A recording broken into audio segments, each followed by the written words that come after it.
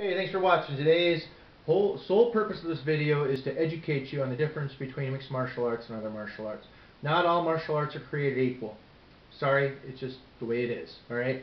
Um, so I want you to understand that if you go to football, is football, hockey is hockey, baseball is baseball. Different coaches, different strategies maybe, but the game is the game. It is the same. All right.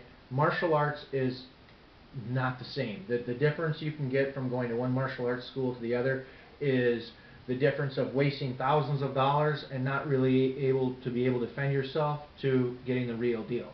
We want to make sure you're getting the real deal. That's the sole purpose of this video, is to explain it to you, because there are still people that are confused on the difference between karate, mixed martial arts, Tae Kwon Do, Jiu-Jitsu, and I want you to know that mixed martial arts is the cream of the crop.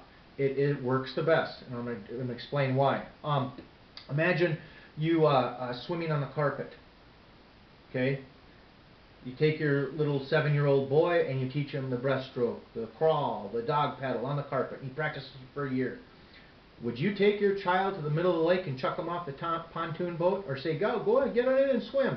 No, because you would know that he wouldn't be able to swim. So that's what karate and taekwondo and those little strip mall places, that's what they do. They don't really teach a form of self-defense. They will teach you character development and to look you in the eye and to be respectful and to be, disciplined and get better grades. So they do teach good character development there. But at the end of the day, you want to be able to defend yourself if you're taking martial arts. If I take my child to the swim school and he jumps off the pontoon boat in the middle of the lake and he's been in swimming lessons for a couple of years, he should be able to swim. And I would have the confidence in doing that because I've seen him swim laps and I know that he can swim.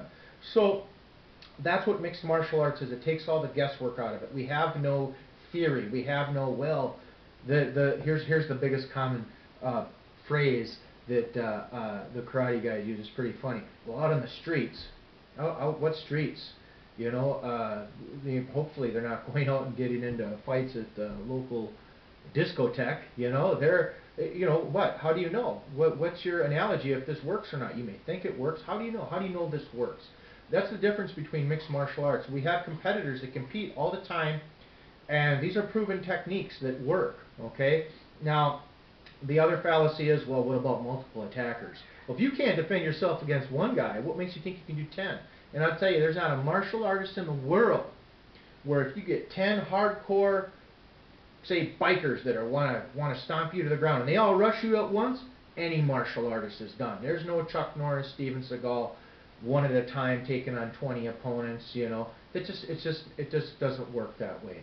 So I want to also have you understand that if your child, say, he gets to the level of black belt, and he's 10, 11, 12, whatever. I met a 6-year-old black belt the other day that was very sketchy. Okay, and people are calling him sir, and he feels real good about himself now, and he's thinking he can defend himself, and then all of a sudden he gets in a scuffle with a wrestler. The wrestler pins him on the ground, and he can't defend himself.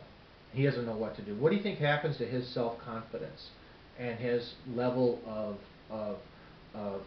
thinking about himself? And his self-respect, he kind of all goes out the window, and he starts thinking, what have I been doing for 3, 4, 5 years, and how come I can't defend myself, and why didn't my techniques work? And because they're Stone Age techniques, that's why. And what we want to make sure is that we're training you and your child to actually be able to defend themselves. And we have a system that works. And here's how I know it works. The Marine Corps and the Army, they now threw all their old antiquated systems out, and they're now teaching mixed martial arts to the troops. They don't use what doesn't work. If the military grabs on it, you can bet your bottom dollar this thing is working, because their lives are on the line. When their lives are on the line, they don't practice the Kung Fu Panda kicks. They do mixed martial arts. That's just the way it is. That's the hardcore truth. And I'm not ashamed to say it either. We want to give you a better product. If you go to the phone store to get yourself a cell phone, and you say, I want to get internet, I want this, that, and the other thing, and I want my phone, they're not going to give you a flip phone. They're going to give you a smartphone. And if you pick the flip phone and try to do all that stuff on the flip phone, you're not going to get it. Well, this phone kind of stinks. Well, if you take Tae Kwon Do or karate and you think you can really defend yourself, when it comes time to it, you may find that you can't. Now, no system is perfect. Don't get me wrong. I'm not saying we're perfect. But the percentage, we're working percentages here because self-defense is such a loose game. You don't know what's going to happen out there. The percentage of you being able to defend yourself using just strictly traditional martial arts and the way they teach it is probably around 10%. And you get to mixed martial arts and the way they teach it, you're looking at 70 to 80%. So the percentages are higher. Now, I'm not saying the guys that practice Tae Kwon Do or karate after 20 years of practice that they can't defend themselves. I don't know. I'm not knocking them as a person. I'm saying that what they're giving the public is an inferior product. Point blank, it just is. It's not even up for discussion anymore. It's not even, it used to be argued in the 90s, well this, that, and the other thing, what if they did this, but it's not even up for debate anymore. It's an inferior product, it's what it is, and there's nothing else you can say about that. Now, everyone at the end of the day wants to be able to defend themselves if they're taking martial arts. Martial arts means military arts. And if they go into a karate or Tae Kwon Do school or a mixed martial arts school, at the end of the day they're thinking, well, they can defend themselves. Now, we can give you all the same benefits that a karate place gives you. You're going to get muscle tone, youthful flexibility, you're going to get in great shape here.